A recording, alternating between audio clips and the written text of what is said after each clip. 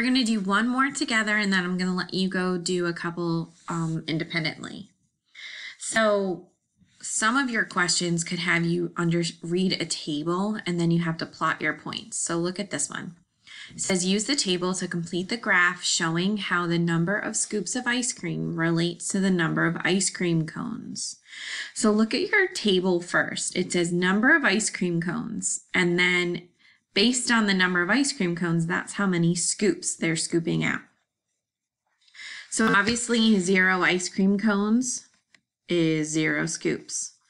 1 ice cream cone, they have 2 scoops. 2 ice cream cones, they have 4 scoops. So it looks like it's doubling every single time. So what we're going to do is we're going to plot these on our coordinate plane.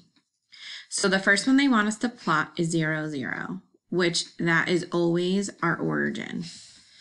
Now they want us to plot 1, 2. So I'm going to go over 1 because look, this is my x-axis and this is my y-axis. I'm going to go over 1 and I'm going to go up 2. And I'm going to go over 2 up to 4, over 3 up to 6,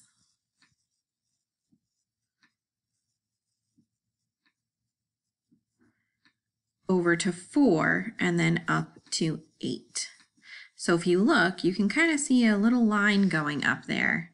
If I put 5 on the end here, how many scoops of ice cream would that be? Well, that would be 10. So that's how you use a table to plot your points on your coordinate plane.